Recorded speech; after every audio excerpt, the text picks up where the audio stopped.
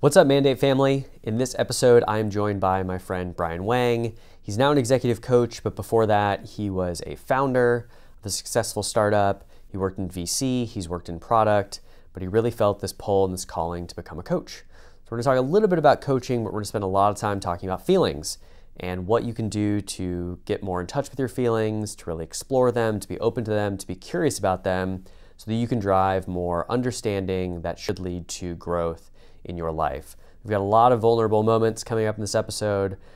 Shout out to Brian for being so open with what he shared today. And that is just a hint of what we're gonna get into. But since you're here, if you've got a moment, hit that subscribe button, turn on those alerts, give us a like, leave us a comment. I'd love to know what you think about this. Ask some questions. We can always have Brian back on for more conversations, and appreciate you being part of the journey and coming along on this journey. Let's jump in. Welcome to The Mandate, a show featuring intimate conversations about men's mental health, masculinity, and identity. We bring you stories to inspire you, experts to guide you, and the tools you need to become the man you truly want to be. It's time to sit back, relax, and open up. Live from the Mandate Studio in Austin, Texas, here's your host, Adam Hoffman.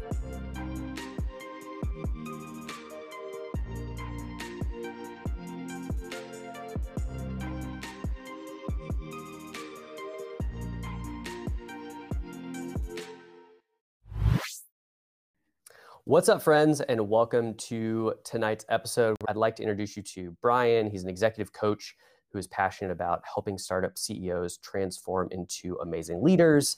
He's been an entrepreneur. He's worked in VC a little bit. But Brian, I'm excited to have you share your story a little bit more with us. Welcome. I'm excited to be here, Adam. It's good to be with you. Cool. Well, how are you doing? I'm good, man. I'm doing well today. It's Wednesday. Yeah, it's hard to keep track of time these days. I think I was reflecting on this with my wife the other day. Time seems like it's been blurring a lot recently. I think largely because of the pandemic, but probably for a number of other reasons as well. But I use those as signals that I should just check in with myself.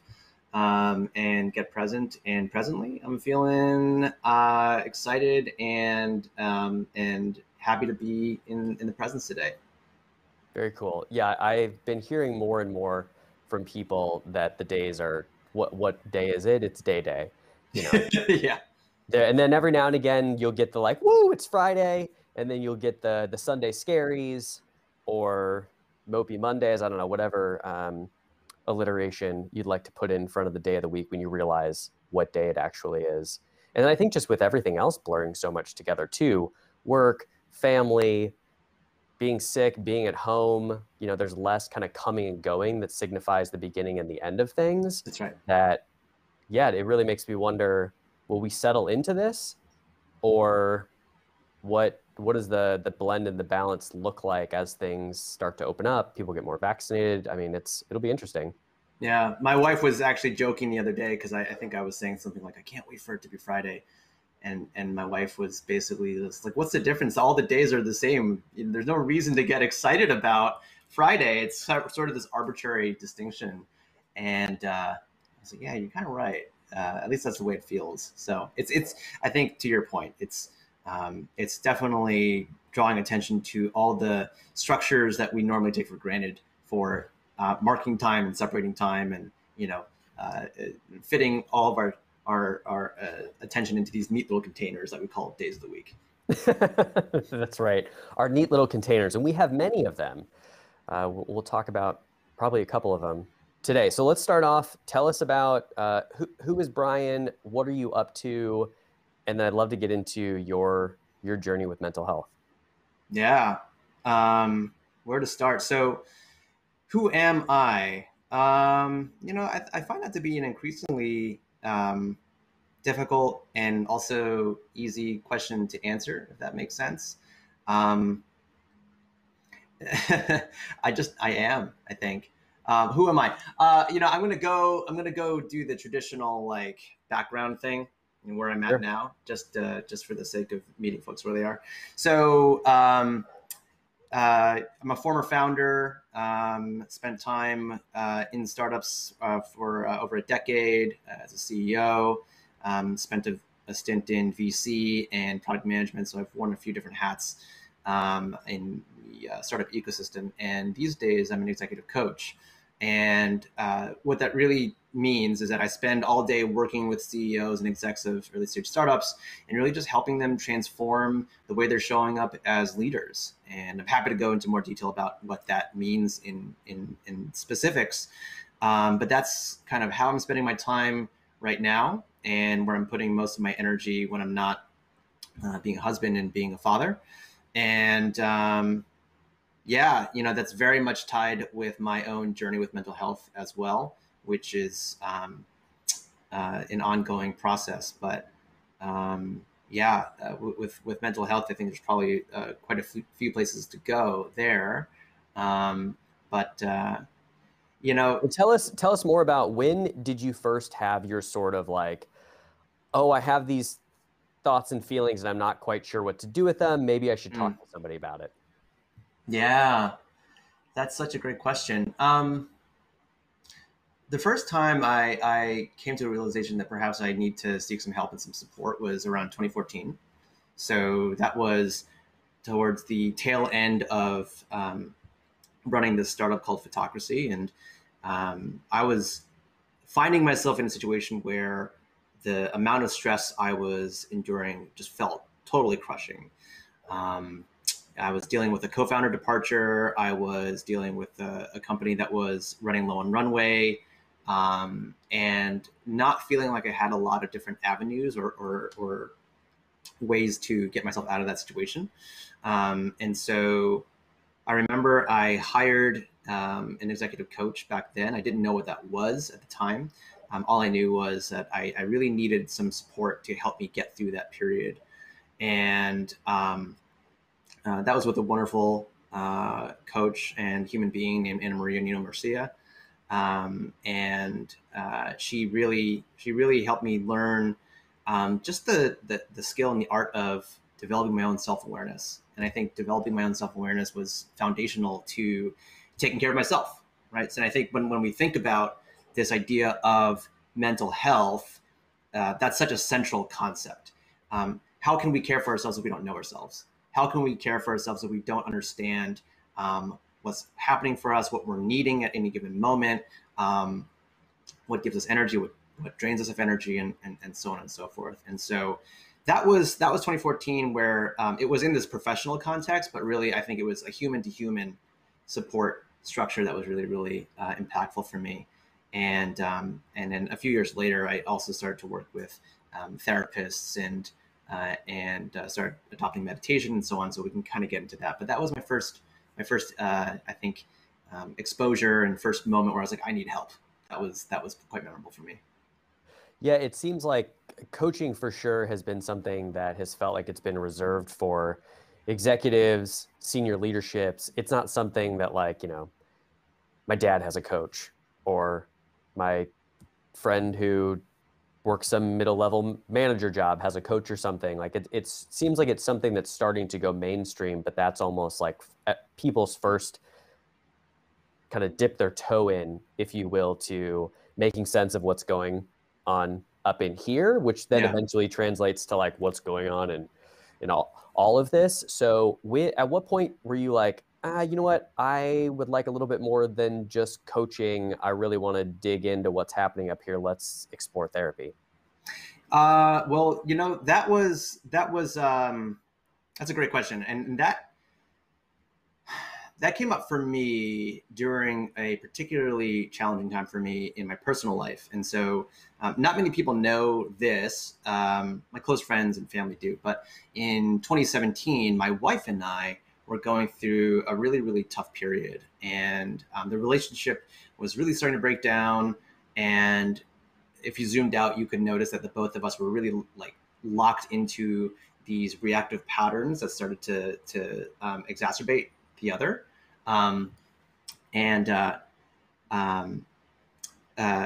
It came to a point where it really seemed like the marriage was going to come to an end. And so that was the point where I said, okay, if I'm going to survive this, I'm really going to need some help. And I decided to get some help from a therapist, and really just do the work on understanding what was going on for me, do the work on just helping relieve my anxiety and develop some coping strategies. And there's a happy ending to this. The marriage eventually recovered. We were able to reconcile. We were able to move forward, even though for a long time it really felt like it was going completely in the opposite direction. And interestingly enough, I think the thing that enabled us to reconcile and to repair things was my accepting of the fact that it was ending. My acceptance and my coming to that moment. I think it produced a shift in my own mindset and my own ability to relate, and that made a huge difference. And the thing is that it couldn't have been manufactured, right? It had to come from this authentic place. And I had genuinely arrived at a point where I said, okay, if this is what's going to happen, like, I'm going to accept that. I'm going to be able to move forward with it, right? So therapy certainly helped me in arriving at that place. Mindfulness meditation supported that as well. And it helped me connect more with myself. I think that was a huge part of it, especially in relationships, especially in primary relationships and romantic relationships. I think it's easy to inadvertently lose yourself in it, and you become disconnected in it, and you're no longer giving your full self to your partner because you're serving some other agenda that you're probably not even aware of. So I think that went off in a little bit of a different direction, but yeah, that was quite a journey for me. Absolutely.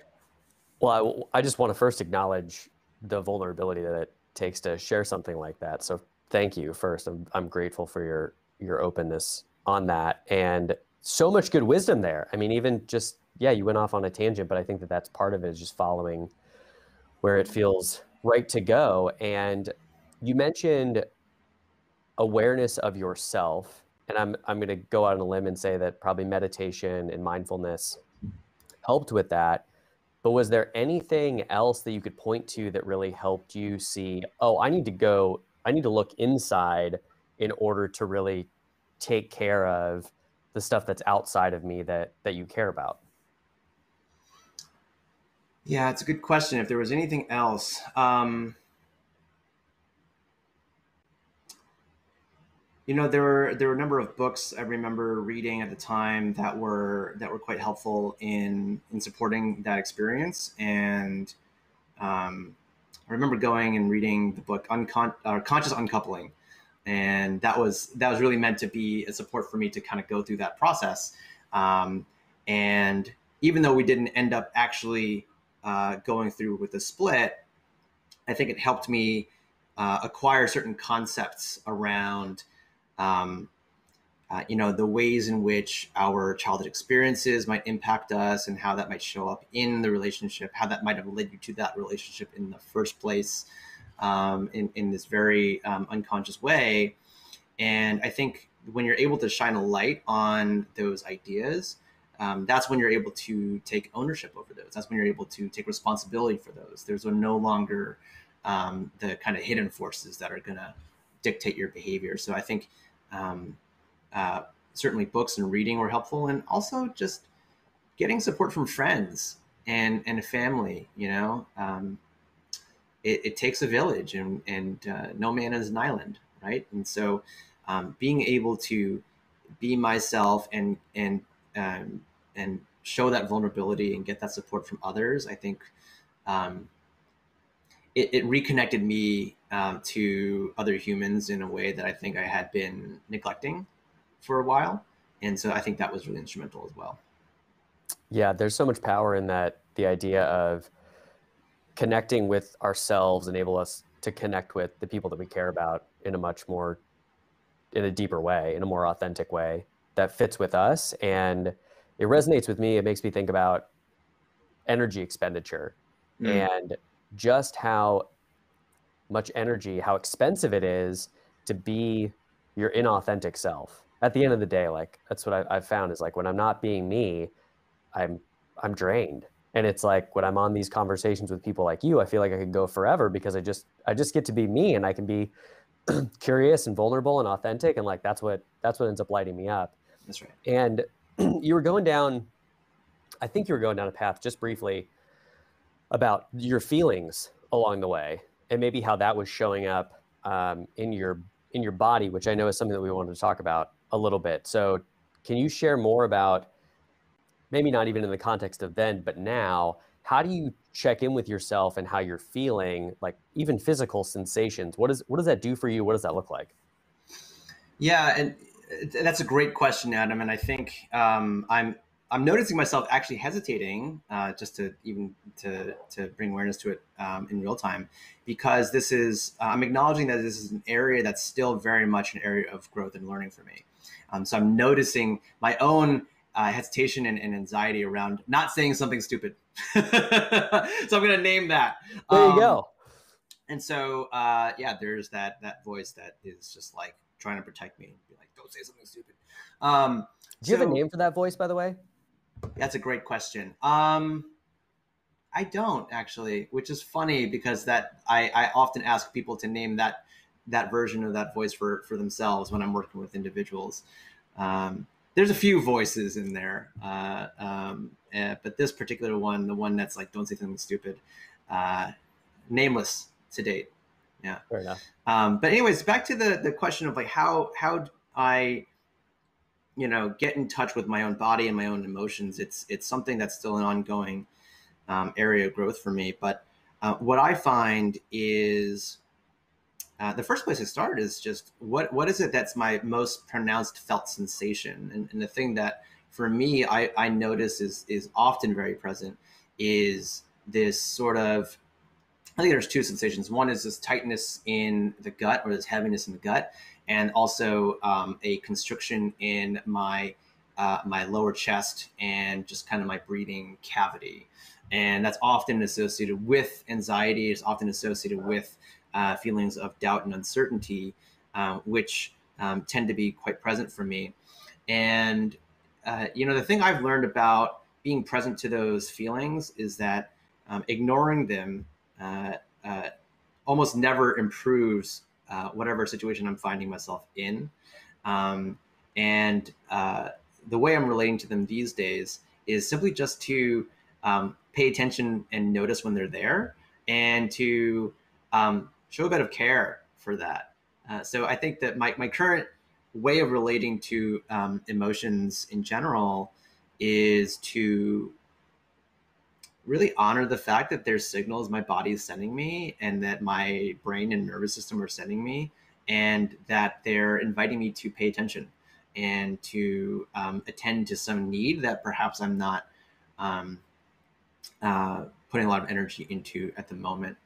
And, I'm careful not to fix it. I'm careful not to try to make it go away so much as just be present to it.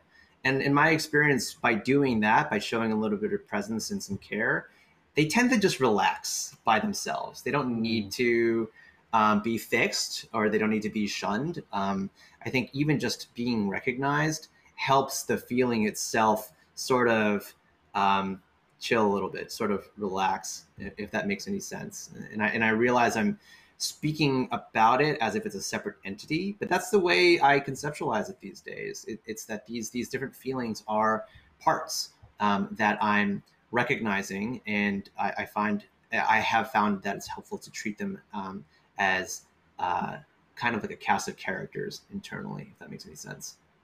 It sounds like you also approach it with a lot of curiosity first, as opposed to judgment, like it's good or bad, or you said you try to not fix it.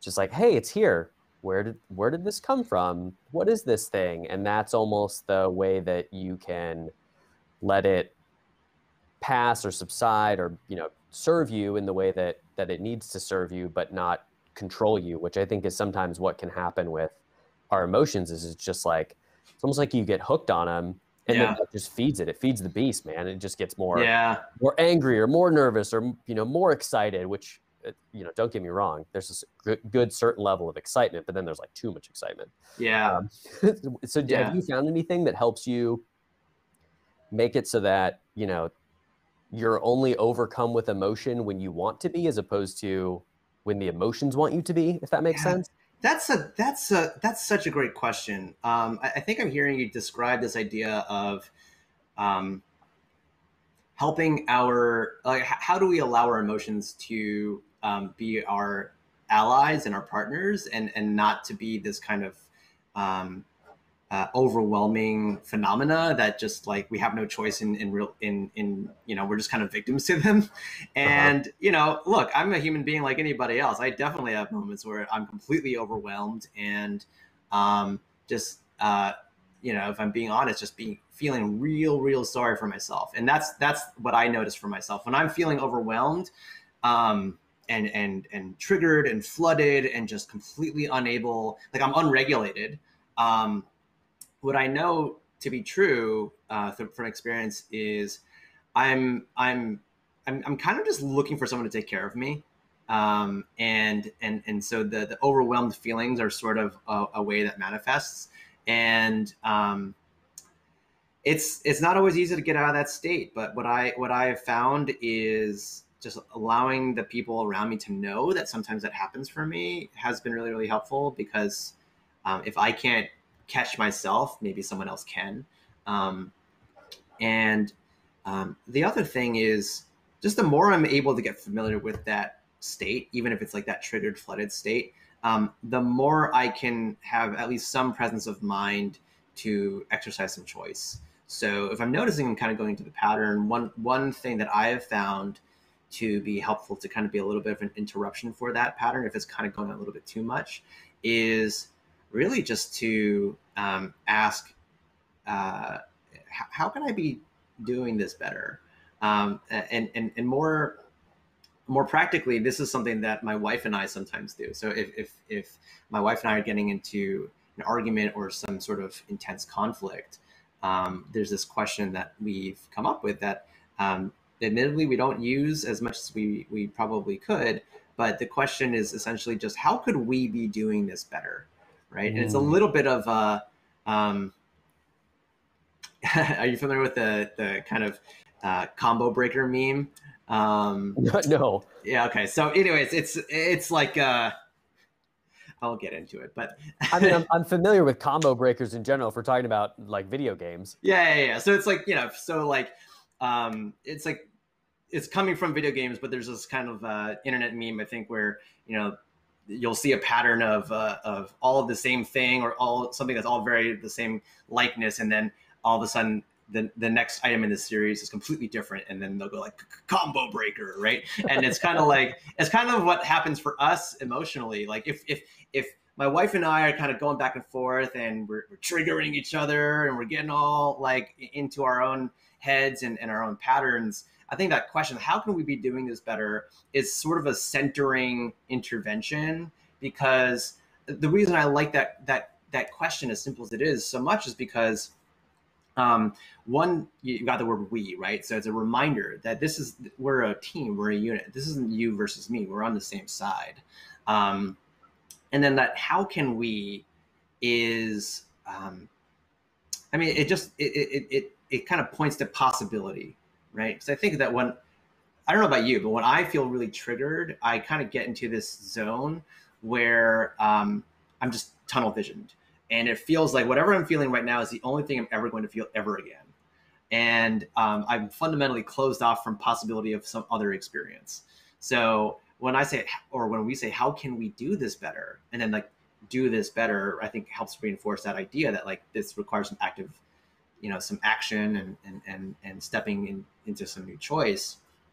I think it helps us just like kind of snap out of it a little bit, right? Because it's easy to say we should attend to our feelings and really get in touch with all those and whatnot. But sometimes when you're like, in the really red zone, sometimes you just need something to like get back into a more regulated state and just like snap out of it. And then you can kind of tend to some of the more, soft wounded feelings a little bit later. I've found, it's a little bit of a fire alarm that you're pulling, or break in case of emergency sort of thing. I'm going to forever just say and hear combo breaker Yes. in my brain from now on. Is that like little when I need to insert like, oh, this thing's running, it's about to be a runaway train, but combo breaker. I also, in a more serious note, I love the creating possibility with the right words, especially we, if you're talking about somebody else. And that sounds like something that works not just in with your wife or your significant other, but like any other human. It's not about like yes to I statements if we're conveying how we feel, but if you're triggering each other and you can insert that, how might we or how can we? I really love that. That's a great takeaway. Yeah. For me, it also reminded me of when I was in therapy in a past relationship that I ultimately ended. Yeah. When we were in therapy, I learned about this concept called DPA, and I don't even I can't remember what it stands for, but it was the term that the therapist used to talk about when we really reach our triggered point. Like we're past actually engaging in a conversation to resolve conflict, and your executive function starts shutting off. You're not listening. Like your body is basically going into fight, flight, or freeze um, um, states. And so it's like, you just need to call it off. And at that point in time, it was so bad that we had like a word that we would say that like when we got that triggered, and it was just like conversation's over. Whoever called it, if they said combo breaker, they were then responsible for re-engaging the other person to say, hey, let's continue this conversation tomorrow morning. Right. But sometimes, yeah, it does get to that point. It also makes me think about like, what's the equivalent of that for us as individuals? When you got those voices in your head that just like won't shut up, how can you combo break them or be like, hey, I'm too triggered, I got to come back to you guys later? Like this is too much, I'll be right back. Yeah. I mean, that's a great question. I think it's gonna ultimately comes down to the individual. But I think one thing that's really been helpful for me is it's such a simple concept, but I learned this from my first coach, Anna Maria, the concept of affect labeling, or just labeling our emotions, naming our emotions. And it's as simple as, saying, hey, I'm noticing that I'm feeling anxious because, fill in the blank. There's some narrative that's spinning around in my head. And I'm feeling this way because I'm believing that narrative. And for me, I think that I've found naming my emotions to be really, really useful, because it's inherently creating a little bit of distance between yourself and the felt sensation. Not that the felt sensation is not important, but it means that I'm no longer so tightly fused with it, right? So when I was saying earlier about how I can sometimes go, and I think many people go through this experience of feeling like my current experience is all I'm ever going to feel ever again. It's kind of, that's what's going on, right? We are so tightly wound up in that feeling, and really just like to our core identity in that moment, we can't imagine anything else. And so by recognizing that that is just a temporary sensation that will pass, and by shining a light on it through something like naming the emotion, we're able to like get a little bit of distance, right? And if we can get a little bit of distance, maybe we can get a lot more distance, right? Again, not because we want it to go away so much as we're recognizing that just like a phenomenon happening in our consciousness, it's happening in our awareness, and we can tend to it, but not be sucked into it, if that makes any sense. Yeah, it also reminds me of this term that I came across recently called gender normative alexithymia. I think I'm probably butchering that last word, but it basically means like how gender norms, the impact that gender norms has on our ability to articulate things with language. And in this case, it's specifically referring to, the article was about how guys have a really hard time labeling their feelings. And then it's like, there's actually a term for it, because it's become such a phenomenon. Yeah. And it sounds like you generally don't have issues with naming your feelings, but has that always been the case? Yeah, that's a great question. It's still a work in progress, to be totally honest with you. I think for when I think about the feelings that I often can identify, and then also the ones that are a little bit less accessible or a little bit harder for me um, to conjure up or to experience or to name, I think I see what this phenomenon you're describing at work. So anxiety and worry are certainly very, very present for me. Um, but weirdly enough, it's less common for me to experience anger, which is interesting because anger tends to be one of those feelings that is considered socially acceptable for men, right? And then maybe everything else is maybe more taboo or not as acceptable. And so, my relationship to anger is something that is still something that I think there's a lot of material to work through there. I think my relationship to lightness and playfulness is also something that I certainly have access to, but it doesn't come as naturally for me as I think for a lot of other people. And is that due to my gender and the way I was raised and socialized? I have to imagine there's got to be something there for sure. My dad was a fairly stoic character growing up, and also wasn't a particularly present parent. I'm not making a judgment. I'm just simply stating it what it was. And so, I think I took cues from that, and I took cues from also the people around me. In various contexts. But yeah, it's something, going back to your question, like what access do I have to these different emotional experiences, and how might I be in touch with those and to express those and to even identify them? It's kind of makes me think about a palette of colors, right? And so I might have language and the ability to identify a certain range, but it's certainly not like 16 million different colors, right? It might be 100 or something, just to proportionally for if we're talking about modern computing. Whereas back in the 1990s, maybe we were lucky to have 16 colors. Right. And I've certainly met people who speak like they're in 16 color land, where, we talk about what they're feeling and they're like, I feel good. I feel bad, and that's kind of like the extent to which they can identify it. That's like their level of granularity.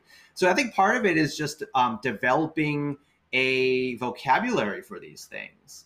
And if we don't have the range of vocabulary, then I think we have less access to some of these felt experiences. So that's kind of part of my ongoing education. My wife had this idea the other day. I think she might have saw it somewhere on Instagram, because don't we see everything on Instagram these days? Yeah. But like, we did this chocolate tasting certification when we were at our heyday of making bean to bar chocolate at home. And we found it so hard in the beginning to articulate the specific flavors that we were tasting. Mm-hmm. It was just like, this tastes like chocolate. Like Right. Maybe this chocolate is a little bit more roasty than the previous chocolate, or it's smoother. And one of the things they did in this program was they gave us a taste wheel. And so it was like, okay, these are probably on the periphery, the things that you will be able to tap into most easily, like chocolate flavor. Okay, great. You got that one? Okay, within chocolate, is it like nutty? Is it sweet? And it started then opening up and helping you get more and more specific into being able to say like, oh, this chocolate is deep chocolatey flavor with some berries, a hint of dried cherry and apricot, right? Yeah, like now we're yeah. talking like we're, a wine sommelier or something. Yeah. But it made me think a lot. It was in the context of how can we help people describe their emotions more? And like, what if we had one of those wheels in front of us that was like, I think I feel what I'm calling anxiety, but then within anxiety, there's like all these sub feelings that you could be having. Yeah. So Well, there's good news. Those things exist. They're called the Yes. Junto feelings wheel or emotion wheel. That's must have been what it is. Yeah, and it's exactly what you're describing, right? It's kind of like it starts with like the base emotions, and then they kind of fan out into more levels of specificity. And as I was listening to you, Adam, describe his experience with getting to the baseline, and then is it like more of this or less that? It's funny. It kind of reminded me of like when you go to the optometrist and you're getting fitted for glasses, and you're like, is that clear or is that clear, right? And it's kind of like you're going through this like progressive A/B test sort of series to get to the optimal, right? But it's sort of like how it works with emotions. You have to be able to. Well, I think one of the important things is you have to spend the time to allow yourself to feel them in the first place, and the more you're able to sit in presence with those feelings, the more you can start to differentiate. But it takes work. You can't just like read about it in a book. That's the thing. It's very, very much experiential. And one of the things that I notice in a lot of the folks that I work with, I happen to work with a lot of men. I notice it in myself as well, is that it's very easy to live up here and not down here, right? So like in my head, I can point to ideas of different emotional granularity, but if I'm not actually feeling those myself, then it's just this weird abstraction.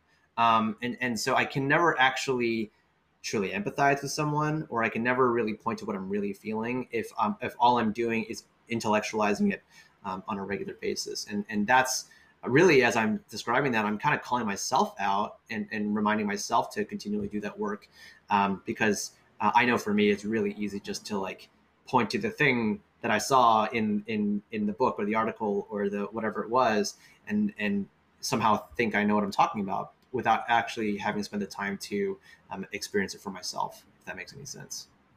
Yeah, I'd be curious, what do you think we've talked about manhood a little bit now, but like, what do you think this definition of what it means to be a man has an impact on our ability to tap more into these feelings and our emotions? Yeah, it's such a it's well, I'm grabbing onto that question of like, what does it mean to be a man? As I listen to you, and it's I, I find it to be a hard question to consider. Um,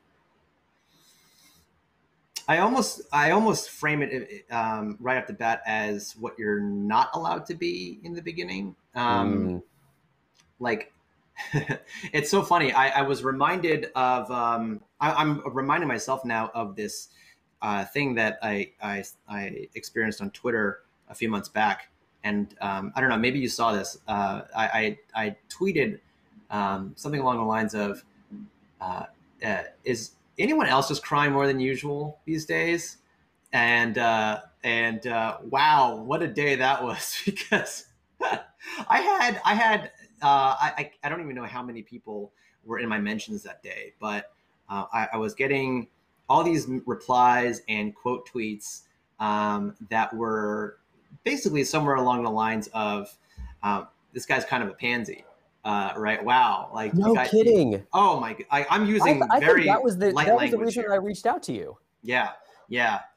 So I'm using somewhat softened language here. I think it was a much harsher language.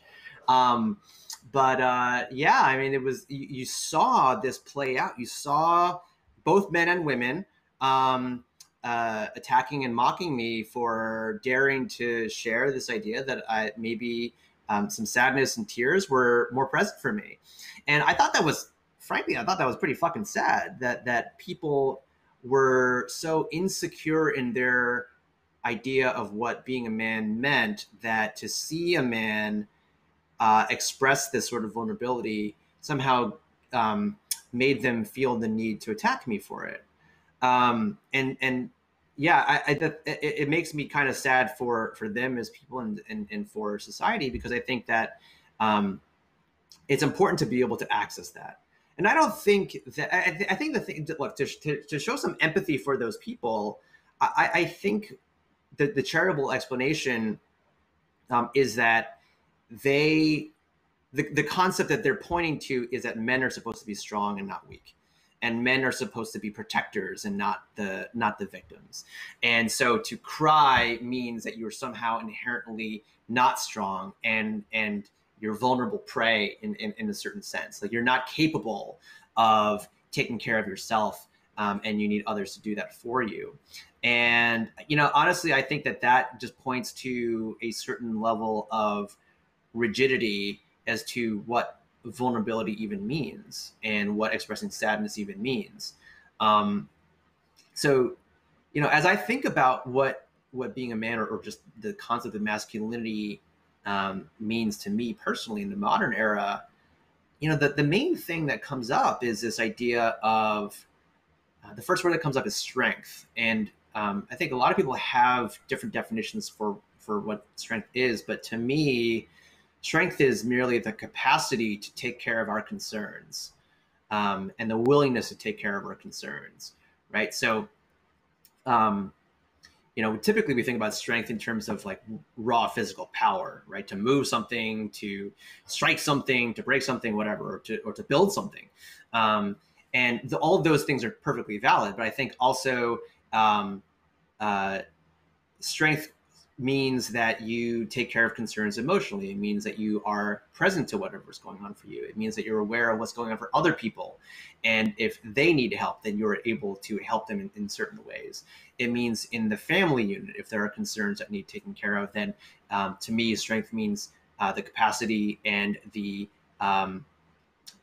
ability to move forward and to take care of those concerns. So, it's, if we can't make room for being sad and all that, then I think that's an unfortunate reality for many people. And my hope is that changes over time. I am optimistic. I think that on the macro level, that is shifting over time. And what I experienced with this flood of attacks and replies on Twitter was, there was a certain corner of the internet that was activated, but that's not necessarily representative of the broader population.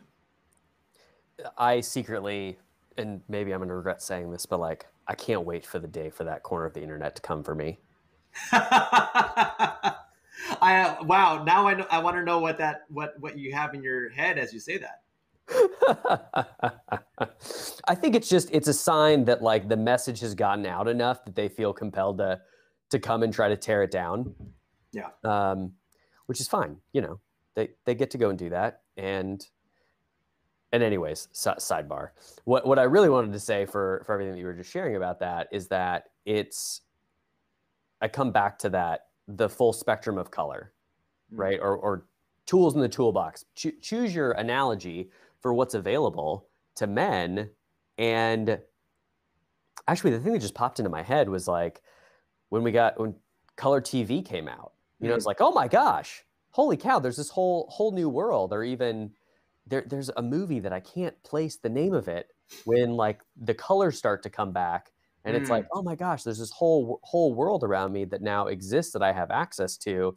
That's what I see. That's what I imagine, this like awakening, if you will, that's happening. And I think it's really a reawakening, because from some of the other guests I've had, it sounds like there's some pretty good research that the pendulum really swung over the last hundreds, thousands of years, and that there used to be this culture of embracing the whole human, and not just these parts of it that have to be the strong warrior, commander, fixer, problem solver type. That historically there's been much more archetypes for men to tap into that we all have inside of us. And it's just been unfortunate that it's kind of turned into strength has a very narrow definition, when your definition of strength is much wider and all encompassing, which frankly feels more liberating to me. Yeah. Well, I think you're totally right. And I think this idea of embracing the whole human, and having this kind of integrated person, my sense is that we are, as a society, moving more and more in that direction. And this kind of like, I'll call it like a social immune response. Like when you have like these like corners of the internet that get like activated and triggered in their own way, there's this kind of rigidity that they hold, where you mentioned archetype, right? So for them, there's this kind of or statement for them. It's like, either you can be strong as a man, or you can kind of be in touch with your emotions and have this full spectrum, but you can't be both, right? And I think that's where a lot of people get confused. They think that a man who's in touch with their felt experience and emotions somehow can't exhibit strength, can't take care of their own concerns, can't stand up for themselves, which is, I think I understand where that confusion comes from, but I think that's where the fundamental error is being committed.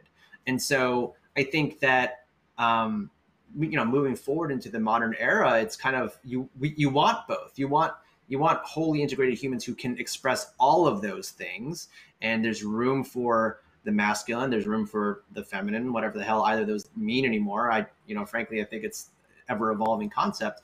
And wouldn't it be a shame to live on this planet without access to certain experiences that we ourselves are just cutting ourselves off from, but it's there if we want it? I mean, that seems kind of sad.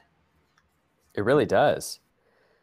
Yeah, and limiting and painful and stressful and all those things that I think most of us are trying to not have in our lives. You also made me think about, for me at least, the emotion that I tend to feel when something's like really uncomfortable or I'm uncertain about it is fear. Like that's the one that'll come up. And there's different flavors of fear, obviously, but it's almost like I imagine when people have the visceral reaction to men crying or men showing emotion or guys like us being vulnerable right now about our feelings, is like that triggered something inside of them that's uncomfortable.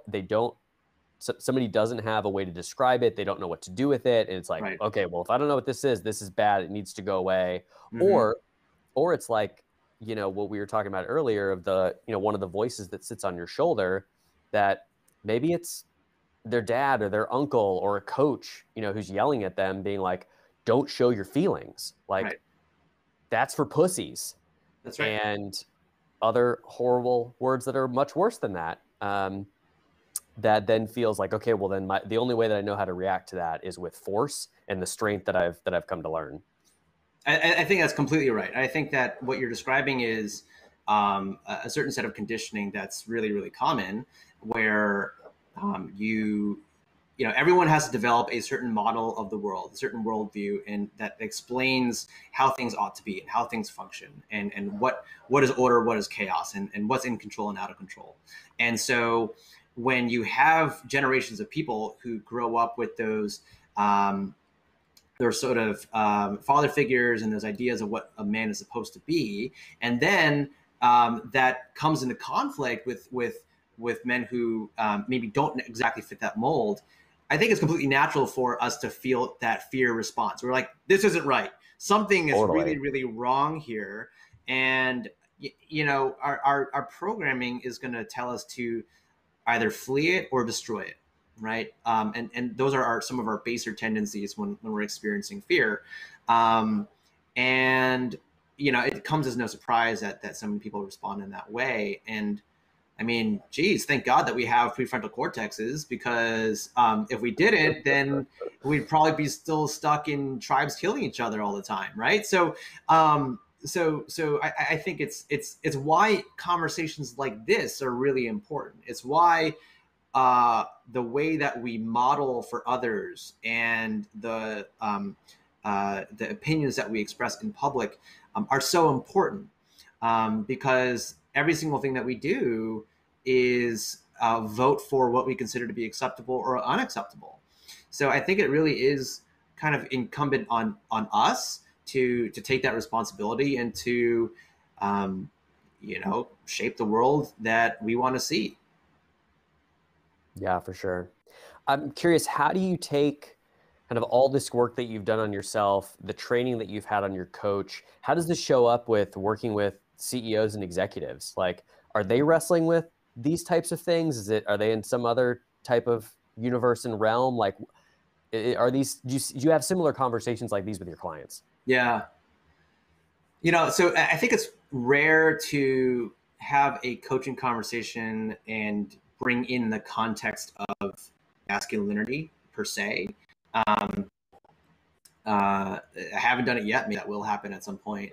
But I think where this ties in into the coaching work, what I would point to is, like, a lot of my job is to take whatever challenge or whatever goal is in front of the person, the client that I'm working with, and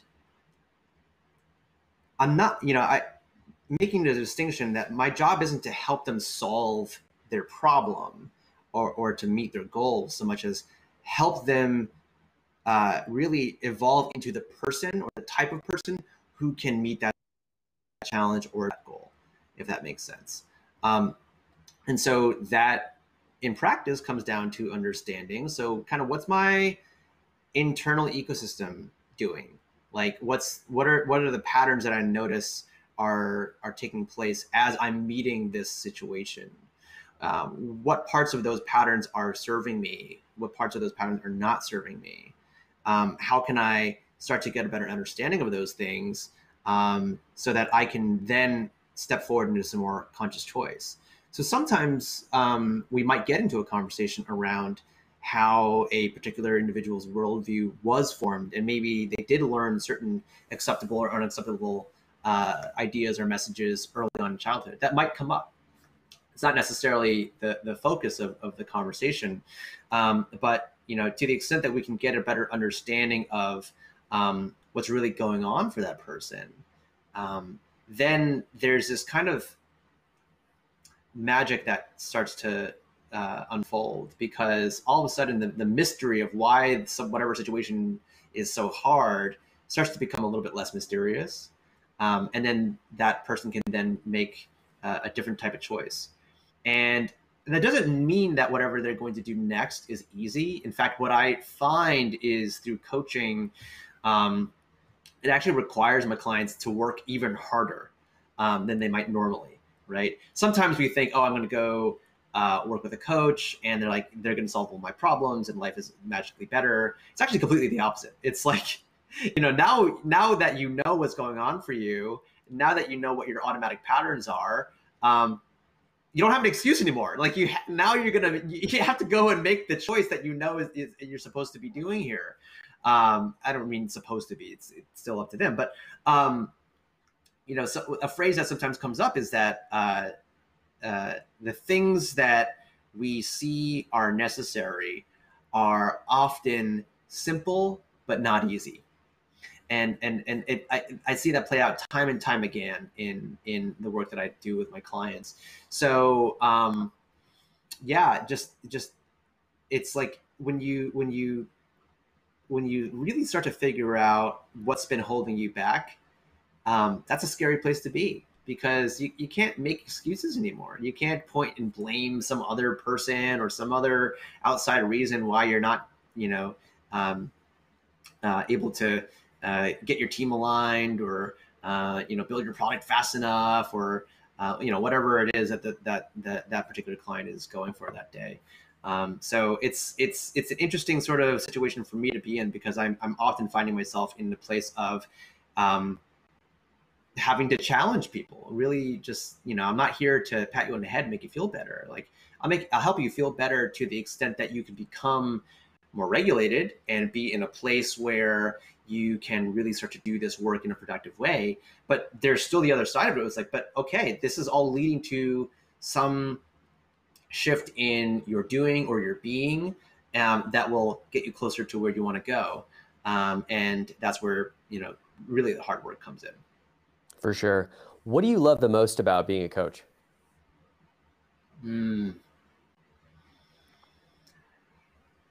I think the thing there are two things I really, really love about working as a coach. The first is that I get to learn so much every day. I probably learn more from my clients than they learn in their interactions with me, to be totally honest with you. So I find that I'm constantly gaining new insight about myself and other human beings on a regular basis, and that's awesome.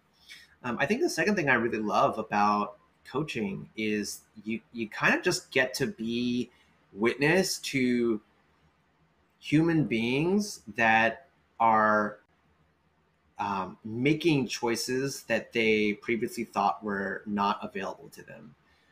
And that's inherently empowering. And you get to watch them really shift in the way that they're showing up. And I try to remind myself that it's not really me doing that. It's them doing that. I just get to be a part of it. So it's not always straightforward. It's not always wrapped up with a neat, nice bow. But when you see those shifts happen over time, I mean, you get to watch, human evolution happening right before your eyes. I mean, geez, I can't think of anything better to do with my time, to be totally honest with you. That sounds really special. And while I've never been a coach, I've had moments where people have said, "Hey, thanks for coaching," and I was kind of like, "Oh, I didn't realize that was a thing." I feel like you just gave me more than I gave to you, so I think I should be saying thanks in reverse, Right. which feels like the first point that you touched on. So let's see. With our final couple minutes here, I'd love to know: what bit of wisdom would you like to leave uh, men, because that's who we're mostly talking to, but obviously any humans who might be watching this? What sort of wisdom can you leave them with? That's a great question.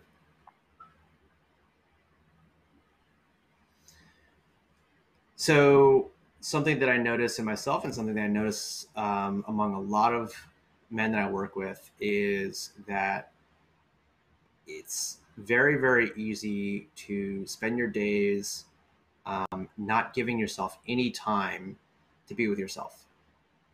And I think it's for a good reason, because I think oftentimes we are spending our time working a job, taking care of a family, tending to the needs of our partners. And I think there's a certain tendency among a lot of men to kind of like sacrifice themselves in the name of some greater purpose, you can call it. And it's easy to lose sight of the importance of spending time with yourself. And really just to slow down and check in with yourself, even for a little bit. I noticed this sense of rushedness and tightness is very, very common for myself and for others. And so I think one of the simplest things that you can do for yourself is, as a form of daily practice, is to take 5, 10, 15 minutes to really be with yourself and no one else. And that could be in the form of a contemplative practice like meditation or journaling or something else entirely. But I think if we as men and as human beings are going to go and lead and create and really shape a better world, we have to make sure that we, as the vehicles that are going to do that, are properly taking care of ourselves. So you can't do that if you're constantly going on overdrive and not giving yourself a tune-up, to use an automobile analogy. So it doesn't take a lot, but just even a little bit, I think, is really helpful. Love it. Very good. I will take that into consideration, certainly more than I normally do, coming out of this conversation, which I really enjoyed. I can't thank you enough for coming on this mandate with me, for opening up, for being vulnerable, for setting a good example. I know that there's going to be a lot of folks that get a lot out of what you shared. So thank you so much for being here with me. It was an absolute pleasure, Adam. Really loved spending time with you, man. Thanks for listening to The Mandate with your host, Adam Hoffman. It's time to do your part in raising awareness of men's mental health, shifting the stigma, and having a positive impact on someone's life. Share this episode with a friend who could use some support and post it on your social channels. Have questions or thoughts? Text Adam at 512-980-3935. Find more episodes, upcoming live shows, and life-changing resources at mandateshow.com. Your mandate is to take your mental health seriously. Be courageous, stay vulnerable, live authentically. Until next time, y'all.